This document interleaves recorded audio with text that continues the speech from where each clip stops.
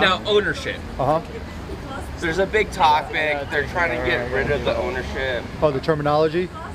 Yeah, I mean, it's not that big a deal, but you know what? If you run a company, own a company, start a company, you decide. Doc Rivers was fined $50K. Oh, because you can't talk about other teams' players, yeah. I got fined $125K talking about LeBron back in the day when he was a free agent, so that's part of the drill. Comes with the turf. It's just part of the turf? Yeah, it comes. I mean, what can they do moving forward to get rid of that? They can't. Guys make mistakes. You know, talk about guys because they're great players, and sometimes you talk about them at the wrong time. Raptors president getting charged with butchering a cop. Yeah, I don't know all the details, so I'm going to stay away from that. No, okay. Yeah, I got to roll. Thank you, man. Appreciate it.